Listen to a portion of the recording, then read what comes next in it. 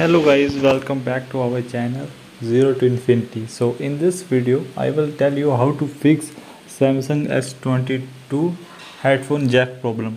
So many users facing this problem that in in Samsung S22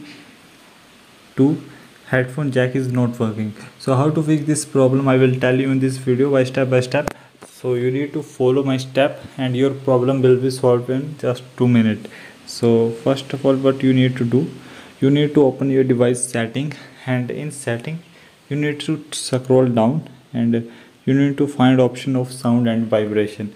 So first of all you need to do to maximize all the sound like media alarm. You need to maximize all these sounds in your device, and then you try to play a song, and then see your headphone jack is working or not, and after that keep your voice restored to normal.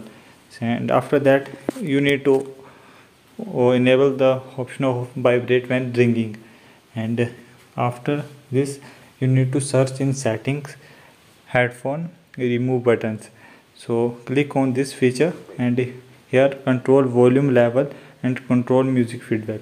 You need to turn off control music feedback option, and after this you need to try to switch your headphone jack, and then you need to do to play music and your problem will be solved. And after trying this method you need to update your device in about your phone section.